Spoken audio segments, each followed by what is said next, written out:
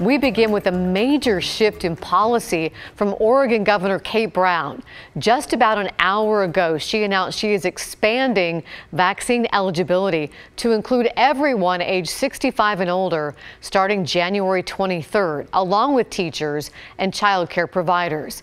This is a welcome move for Oregon seniors, and it comes as the Oregon National Guard is joining in the state's efforts to get more vaccinations into Oregonians' arms. KGW's Pat Doris joins us live with the latest updates and a look at a mass vaccination event today. Pat? Well, Laurel, this really is a surprising announcement, and it solves a huge problem for the governor. She was really getting squished on one side with the teachers and their very powerful union saying, we need to be next in line. And on the other side, tens of thousands of senior citizens across Oregon saying, hey, we are very important as well to ourselves and to our family and to our state. What do you mean we have to go behind teachers? So now the governor is able to say, well, why don't you both go at the same time, and we'll hope that the federal government sends us a lot more supplies. That brings up the next question of how are we ramping up as a state all of these vaccinations? So today I was able to go to Salem and take a look at what could be a model, what we could be seeing soon all around the state. From the lines of traffic to the lines of people wrapping around the building, Salem Health has figured out how to keep people moving for a mass vaccination event. Willa Dean Thompson from West Salem got her shot and is impressed. Super. I was expecting it to be very long, very uncomfortable, but no, just great.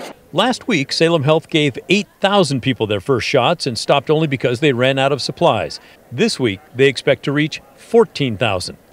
This may well be the model adopted around Oregon for giving lots of COVID shots quickly. What we're hearing is other folks around the state are going to model some of what we've done. We've had leaders from other health systems come down and take a look, and we've shared information with them so that no one has to reinvent the wheel, and they can go do this at whatever facilities they have as well.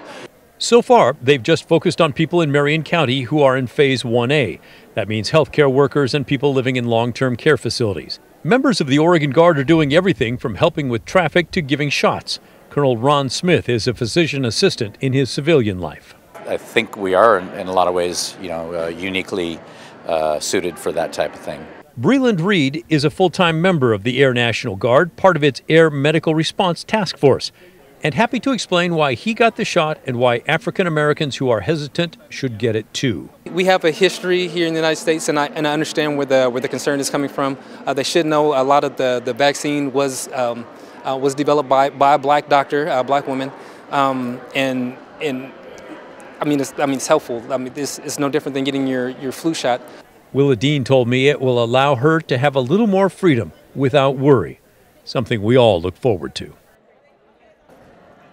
Yes, we do. So if this goes off the way the governor hopes, it would take effect 2 Saturdays from now. So January 3rd, not this coming Saturday, but the following Saturday. And by the way, the governor is saying, don't call your doctor. Don't ask them yet when you can get that shot because they don't know. It hasn't been set up.